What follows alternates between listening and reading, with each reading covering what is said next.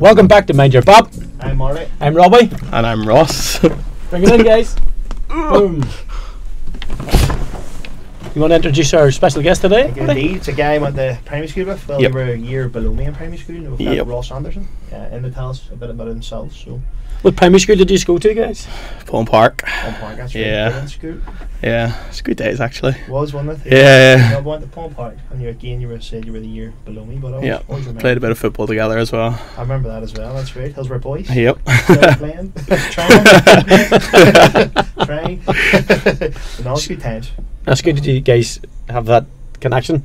Yeah. And Yeah. Ross would also have been a neighbour of mine, and I know his mum.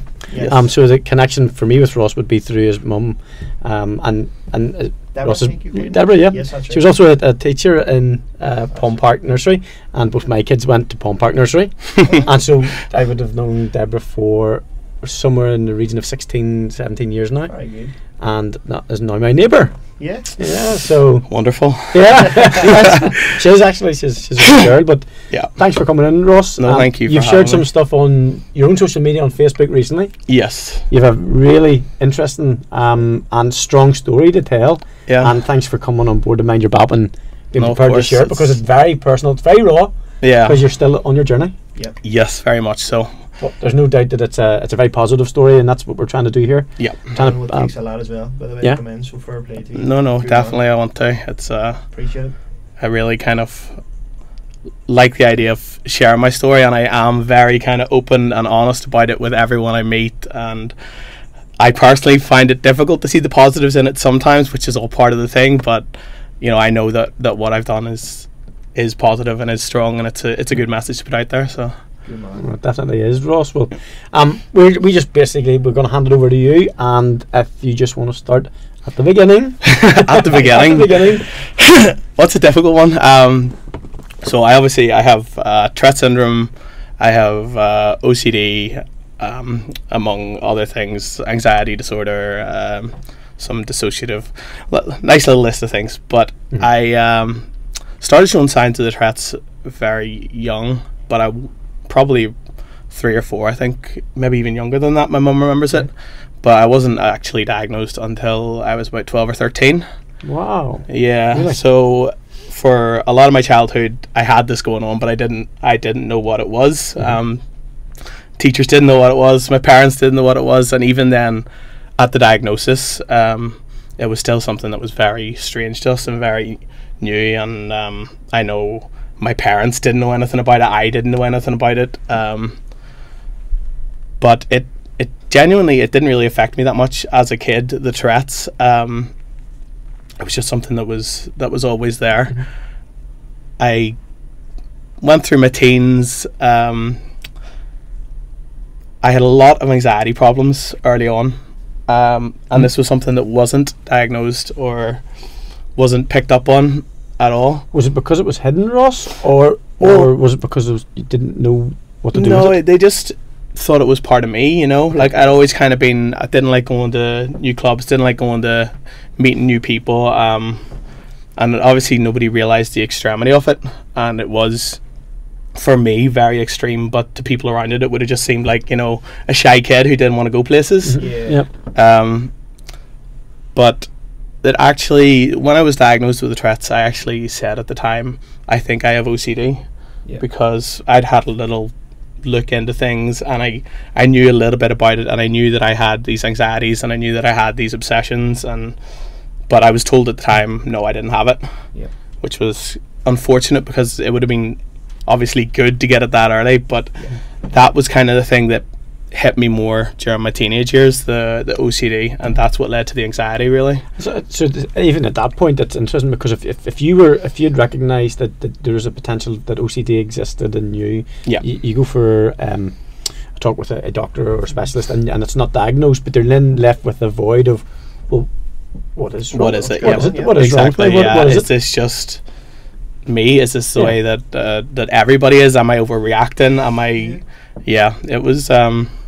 It's definitely confusing. Like, I was very lucky with the Tourette's, that again, it never affected me. Like, it, I mean, obviously I knew it was there, but I never had any problems with it. Like, it was just a part of me, and but but it was the OCD going on in the background that really hit me, and it built up during the teenage years. Just most of the obsessions were about like catastrophizing things. So things like if I didn't hear from my parents, you know, that they'd been in a car crash or something, and then that applied itself to other things. I got into a relationship and it applied itself to that relationship very early on. And it got to the point where it was too much for that relationship, and you know, we were very young at the time, so it was very difficult anyway to be kids. But then we obviously we split up because of it, and that is really what had my first major crash. So that would have been about when I was 17 or 18. So even like just living normal life again, just, you know, trying to function really. Yeah. And you know, you're trying to deal with all these things are going on, you've no answers for them. Yeah. And a relationship breakup, you know, that's crazy. Yeah, because I had no idea what was going on. You know, I knew that I was obsessive, and I knew that I was having these catastrophic thoughts, and I knew that I was, you know, it was taking over, like really taking over my life. Yeah. But I had no idea what it was.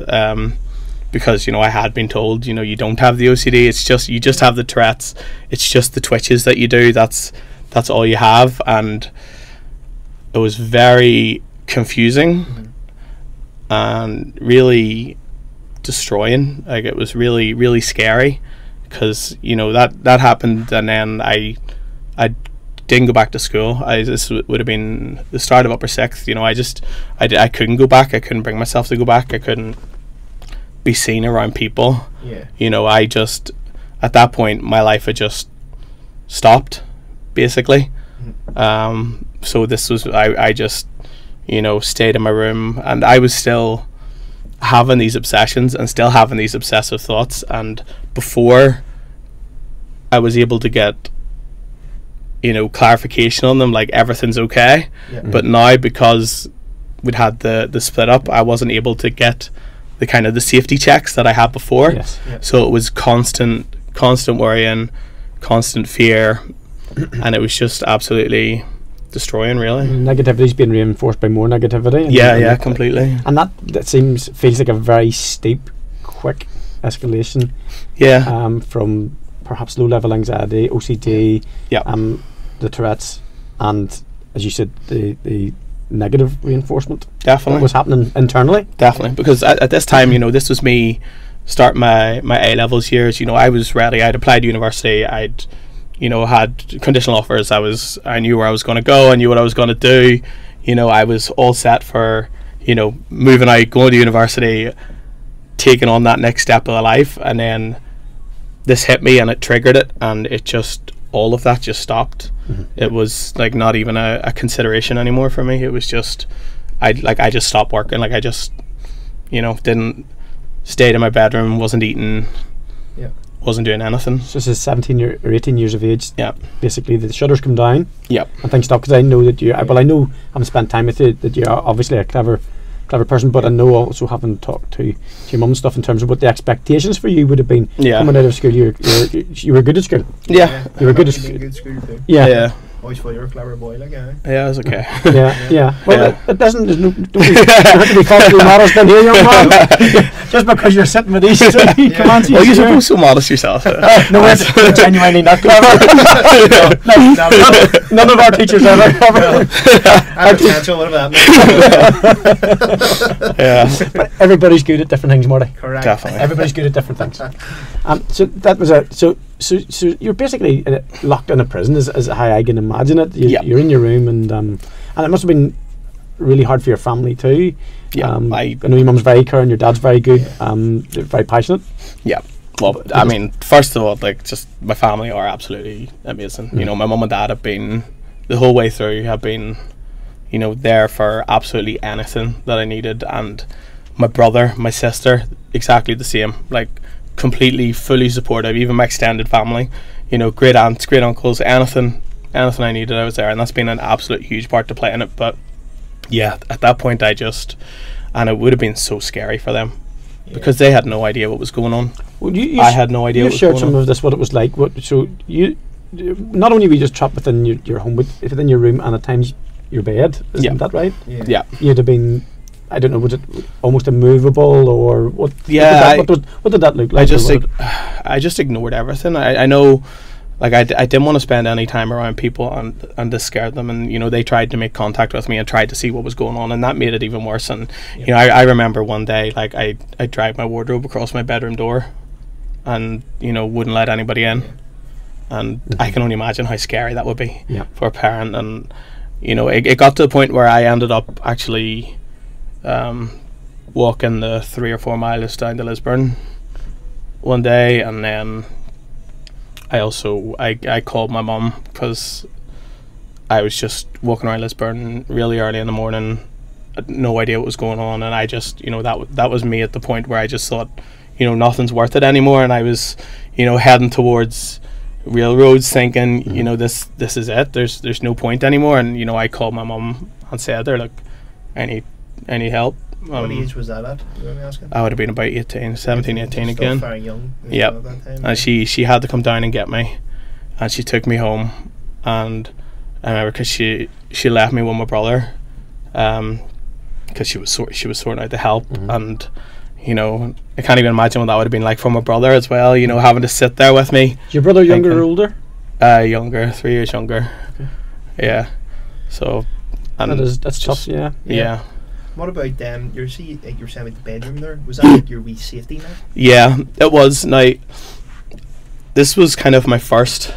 I've had a couple of stages where I've kind of had to stay at home. This was the one that was more depression based than anxiety, and again it was depression / the OCD kind of keeping me there.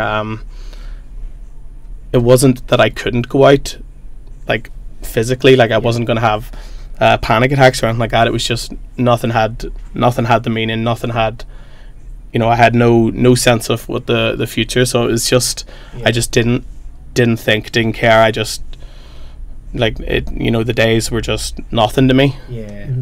But I did start to get out after a while. That's why I was actually had an emergency referral and then went to see a private psychiatrist, and that's when I was actually diagnosed with the OCD very early on. The guy said to me, you know, you've got severe OCD. This is it's obvious. It's been going on for a while. From a diagnosis of not having OCD to you've got severe.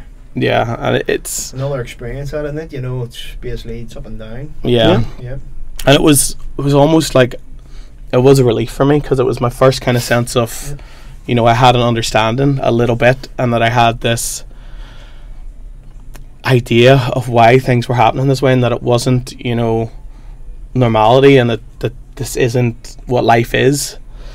And it was definitely a relief. And he put me on medication early for it that I'm still on today, and that really kind of curtailed it at that point, and brought me back to a position where I could start, you know, going out again and starting to see some kind of future for myself and making moves in that direction again, which was a very, very big part for me, that diagnosis, really. Good. And what sort of from your 20s to your 30s then? What happened in that sort of time frame there? Because that's quite a transitional period, isn't it? You know, yeah. Basically, you becoming a man and, you know, growing up a little bit. But how was that? So it took me a while to get back out and going again. I did it, you know, step by step. I went to tech for a bit, dropped out, went to tech again, dropped out, finished a course eventually there, and then I went away to university in Leeds, and I lived away in Leeds for 2 or 3 years. And again, at that point, I was back in the position, you know, that I have this life now, and that I know where I'm going again. But in reality, I hadn't addressed everything that I needed to address, and I didn't have the capabilities really to take care of myself enough to be able to push through all that. And it just started kind of snowballing for me. I was fine, and then I started missing lectures. I started having trouble sleeping. I started having anxiety problems about going to the lectures because I'd missed them. I stopped taking my medication regularly, and just one thing after another, it picked up. Did you recognise what was coming? Not really, no. I knew things were getting worse, but in my head I was always like, it's only a wee bit, it'll pass. Like, it's only, I've only missed this week of lectures. Like, I did 1 year of a course, and then I stopped it and changed to a different course, because in my head that would be the solution. But it never occurred to me, that I needed to take that step out and really figure out what the problem was, and build that strong basis before I could move on to that kind of thing. I definitely, like, looking back, I know I'd kind of done it too early, but I had no idea. I had no way to know that, and if I hadn't done that, I wouldn't be where I am now. And it's I don't regret any of it, but definitely. Yeah, so being over at university, by the way, again, away from the nest, away from the family support as well, was that tough? Yeah, it was. Again, I still had I hate, not good with new people, not good with new places. So moving in there was difficult, but I made really, really good friends. Met some really great people, and everyone was lovely. But I settled, and I was pretty comfortable. But it was just those little things were ticking away in the background. Started missing the lectures, started not taking the medication, and then one day I'm in the airport ready for my flight over, and I start panicking. I can't get on this plane. So I don't get on the plane. I miss the flight, and then I'll be okay the next one. The next one I'm fine, but then the next time I can't get on it, and then suddenly I'm having to get the boat across instead of the plane. So I was getting the boat up to Stranraer and getting the bus down, and it just kept getting worse like that, and I never really put a stop in it. I kept trying and trying, but it got to the point then that I was home one summer. This was I decided to take a break from the university. Went out with my brother to pick up my sister, who was working down in Belfast, and we were both slightly lost. It was dark, it was late, and I was not in a good mindset, and I just had a bad panic attack, a really, really bad panic attack. And I'd had anxiety problems before, but this was the first one that really, really hit me to the point where I felt like I was gonna die, and I tried to hide it the whole time in the car, because I didn't want my brother to panic, because he's my little brother. I just remember whenever we got to my sister, I got out of the car and I just couldn't breathe, couldn't stand, couldn't do anything. Completely shook, and that was my first real bad experience with the anxiety, and that's really what kicked off to everything to the point where I am today. That one experience. Yeah, it's quite scary. Yeah, but I mean, if it hadn't happened then, it would have happened another time, and it's. And from that point, then you didn't go back to university. Didn't go back to university. So at that point, I stopped going out altogether, really. And that's when things really closed down again. Yep. Completely. So that's when the anxiety and the agoraphobia. When was that, Ross? Many years ago? So this would have been when I was about 22, 23, I think. Maybe, something, 23. So about seven years ago. Okay. Yeah. And obviously that's something that I'm still battling with today, but I know you say that and you underplay it, Ross, but the recovery in this last year and a half has been outstanding, and we'll get to that, because there's a real good point in this message. But I think it's really important that we share the picture of this next bit that you went through, because there are a lot of people who perhaps will watch this, will recognise and understand what you're going to share about this period of 6 years or somewhere upwards of 6 years of when the guy who's actually getting through university and going to succeed in that realm then hits the buffers. Yeah, big style. Completely. Big style. Yeah. I mean, everything just stopped. So I was not going out at all. I couldn't leave the house. I couldn't leave my room. It was just pure fear. And it's actually happened to me twice. So this first time it was bad, the second time it was worse. So I went through this, and I, started to get myself out and started to get myself better, which was difficult enough at the time. But then I was out one day with my dad and had another one of those big panic attacks when I was out, and that one really hit me back. Now, it had taken me about a year, maybe more, to get from that point to get from where I was to there, and it was difficult enough then. But the second one is the one that really really shook me, and I physically I couldn't get out of bed for, like, it's hard for me to put a concept of time on it, because it was just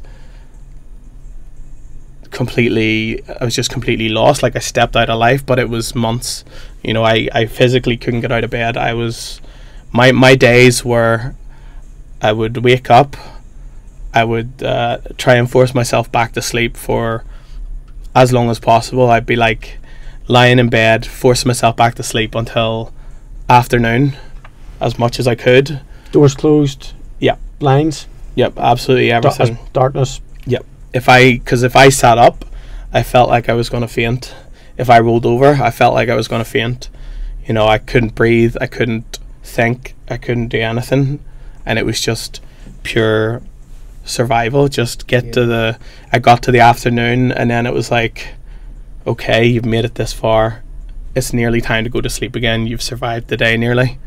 And then it got to the point where it was night, and I knew that I could go to sleep and I wouldn't have to feel it anymore.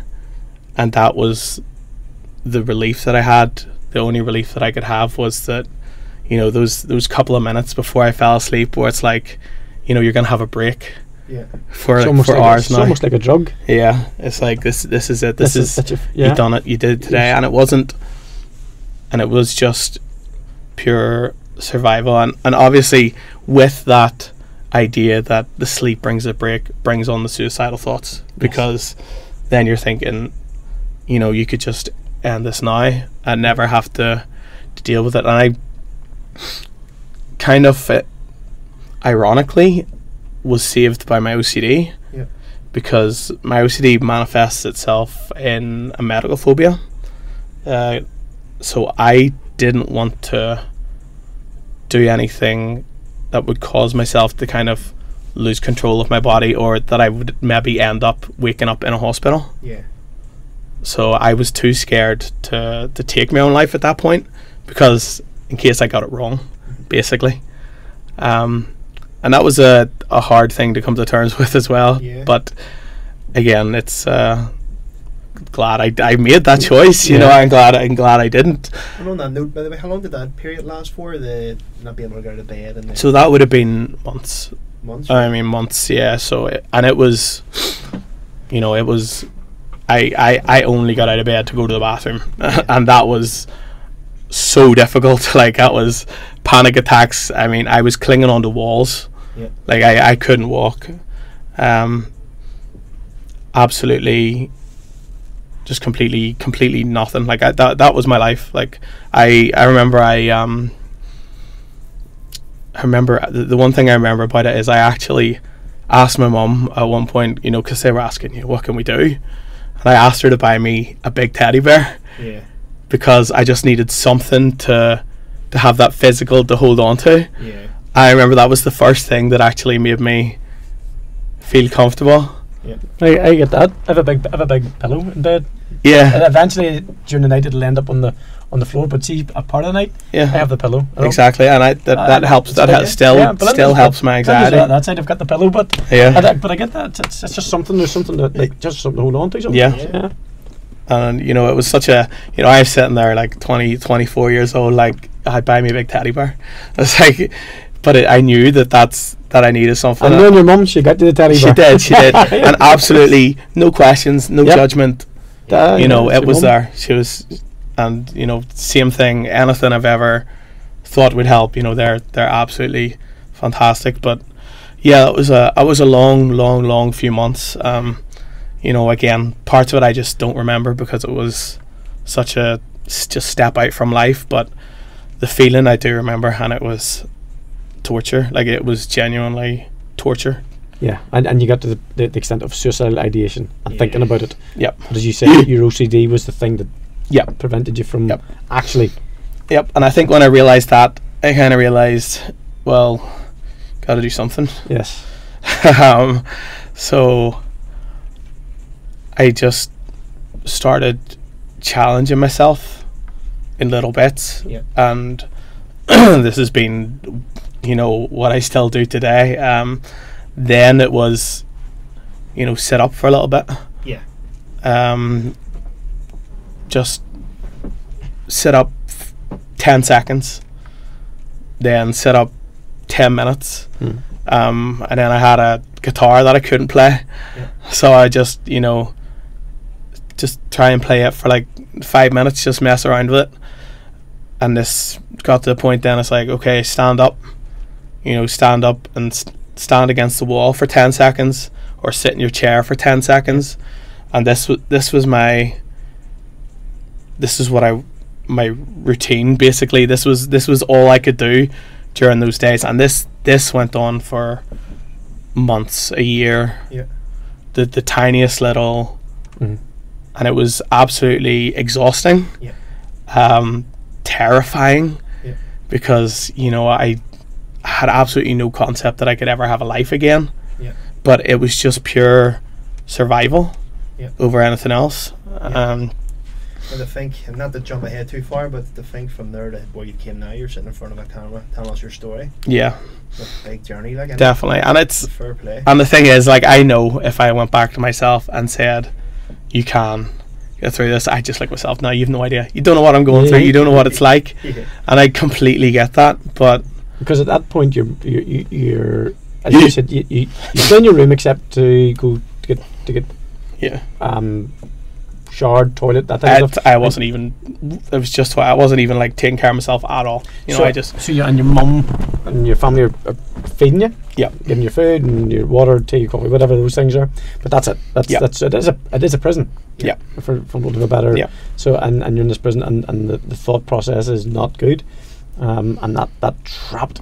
So I mean I love that, actually, that sort of that image of achievable steps. Yeah. Yeah. And having the humility to say what's going to be today, 10 seconds sitting in that chair over there, and get back. But actually, as you said, and this is hard for a lot of people to understand, the physical and mental exhaustion of actually even doing that, and getting back. But it's a victory, and chalking that off as a win, and building up to 20 seconds, 30 seconds, just again and again. It's a very good. It's a very difficult mindset, and again, I personally, like, I know that it took strength from me, but even looking back, the little negative voice in my head is still saying, it was just survival. But I know it was strength, and I know I dealt with it the way that I needed to deal with it, and it was little steps, and it's the way that I still do it today. But I think one of the main things that I kind of credit to myself for the recovery is that I never looked too much into the long term, in the sense that I never said you can get back to normality, but I also never said you can't. Like, I was all very careful to never say this is the limit of your recovery. This is, I didn't think about where my life will be. I just thought about tomorrow you're going to do this. Your goal maybe for the next month is try and get down to the kitchen. I didn't think 2 years time you're going to be out doing this, you're going to be out going out in the car. Like, it was just small achievable goals, and making those goals, and even being able to allow myself not to make them, which is a very kind of difficult mindset to get yourself into as well. So I talked recently about, I went to the dentist, which is something that I know lots of people are scared of, but with my medical phobia, it was just absolutely frightening. And I got to the point where I went and I got, the cleaning done, and I got an injection, and for me that was absolutely huge. And I said, this is such an achievement. But then the next time I went and I wasn't able to get the things that I'd done before, but I knew that what I did on that day was harder for me, because in my head I still had the anxiety from the time before where I had the injection, where I got all this stuff done. So I still had that lingering, and I knew that I was more anxious to go. Yep. But I went there and I got less done than I had previously done before, which is a really difficult thing to live with, because you feel disappointed even though you've done more. It's just you can't show it to people. And you know, I knew whenever I came out, like I looked at my mom and said, you know, I only got the cleaning done. And I knew that, you know, she would have been a little bit disappointed because it wasn't what she was expecting because of what I did the last time. And this is something that I've had to keep going the whole way through my recovery. You know, you set these goals, and sometimes these goals are, you know, they don't show in the way that the big steps do. You know, some, like when I was starting to get out of the house and go out in the garden, you know, some days it was just, can you get out of bed today? And to others that looks like a failure, and it's really difficult to give yourself credit for just doing that thing. And that's been something that's, I think, has helped me a lot in being able to come to terms and being able to accept that I know how difficult these things are for me, and I know the effort that I'm putting into it. So I might not see the same results every time, but to know the effort that goes into it, to be able to accept that that's what I did, and that it is good that I did that, even though it doesn't have the same outcome. Very good. So when does the change sort of come in then, in terms of the bit that gets you to where you are today? Yeah. So it's been gradual the whole way. You know, it was very much those steps, and like I said, it's taken the years, but it's, you know, it was sit up, go to the kitchen, go outside, walk to the top of the garden, sit in the car, go out in the car, go for a lap around where we live, drive into Lisburn and back. And it was just step by step by step the whole way, never thinking long term, just living it and going through it. And it was a long journey, but you know, I did keep making those checks, and you know, then it's like, what do I do next? You know, because if you told me back then that I'd be leaving the house, you know, that was just, you're lying. Like that's never going to happen. And then it gets to the point where, you know, I'm going to appointments with counselling and things like that, and I'm doing all these things that I thought I could never do, and it's just been step by step by step to the point now where obviously by 7 months ago I moved out, where I'm currently living on my own. And you know, again, that's something that absolutely, even if you said that to me 2 years ago, it would have been completely petrified. I would imagine you wouldn't have believed it, and you'd have been petrified, I imagine. Yeah, like it wouldn't have even been real to me, like the thought that could happen. And it's just the whole way it's been keeping those little steps, and I've been very lucky to meet some very important people along the way who have helped me massively, and have been able to give me advice and point me in the right direction. I've been very lucky in that sense, and it's something that I find very important, and it's something that I want to go on and continue doing in my life, making sure that everyone else can, you know, have these resources, because they're not particularly easy to come by. Like I was very lucky that Robbie is my neighbour, and he knew a bit about what I've been going through at the time, and he knew someone who was doing personal training from a mental health perspective, Paul Oldham, who he put me in touch with, and that was something that made an absolute huge change in my life. So I started going, and it gave me some independence. It gave me someone that I could relate to. It starting to build up a little bit of, because obviously when you don't leave the bed for years, you lose a little bit of fitness. But it started to give me a little bit of self-confidence back, and that was very much the point where it turned into, you know, I can do anything again. Someone who was very honest, and, you know, we could we could you know, talk about anything, the worst parts of the worst, you know, the stuff that you don't talk about, the stuff that just doesn't come up, you know, we joke about it and laugh about it, and it just, you get it normal. Yeah, exactly. It was like it was the first time, you know, I felt like I was relating to someone who had experienced it, and it was the first time, because even when you talk about the mental health stuff and you talk about the feelings of depression and things like that, there's still all those little bits that you just don't talk about. You know, we were just able to talk about them, and it was just like, okay, so I'm not nuts, you know, or I am, but other people are too. So it's I think that's it. There's no, you know, people.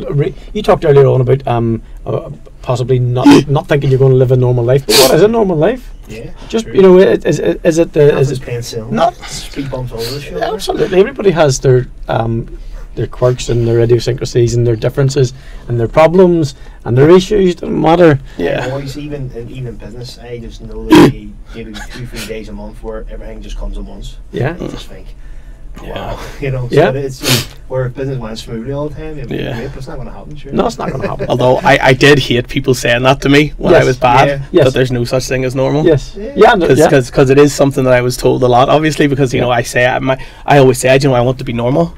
I want to live a normal life. And people would say, you know, what's normal? There's no such thing as normal. And I almost felt at the time that people were saying to me, you know, everyone goes through stuff, but you're weak because you're not coping with it like everybody else is. They didn't mean it like that, but completely, because that's you just, you know, you hear the negative and everything. Yes, but I do understand it, you know, and it is important because people don't talk about it. Like it's finding your normal thing, isn't that it? I mean, it's finding your level, and you talked earlier on, and I thought it was actually one of the most healthy things that you did yourself without anybody else's influence, is you weren't reaching to be like anybody else. You weren't saying, it didn't sound like that to me, that you weren't saying, there's where I need to go to be like my brother, to be like my cousin or my friend, the guy that I went to school with, or whatever. You had aspirations, but they were your own aspirations, which is much more healthy than envying someone else's perceived. And I had to. I never would have made any kind of recovery. Like I had to be realistic. I had to say, you know, this week's goal is get out of bed. You know, I couldn't sit there thinking, okay, 2 years time, you're gonna have to be out of the house. You're gonna need to be looking for a job. You know, you just can't, because things change, things happen, and you have to take it as you can. The 7 months, how has it been? You told us about the dentist, but how has it been? So I imagine it hasn't all been plain sailing. No, of course not. It's been ups and downs, like, but it's, you know, having my own space is obviously nice. It was anxious at the start. It's absolutely exhausting, you know. I told myself, you know, whenever I get moving in here, I'll be like, oh, I'll be able to go out about Lisburn, and but I'm just, you know, just looking after myself is absolutely exhausting. But it's, you know, it's freedom. I'll tell you what, I can relate with you on it. I don't know what you think of me if I'm normal or not, but I'm definitely not. But living on Sea Land on my own, I struggled, man. It is so difficult. Like, didn't like it at all. I couldn't adapt to it. I'm used to a crazy house. Just there, and you're going, now what? So I mean, you're there and you're doing it. So so it's been exhausting, but it's good, and I'm you know, I still have the bad days, and I still have the slips, and I still have but I deal with them the same way I dealt with, you know, sitting up in the bed for the first time.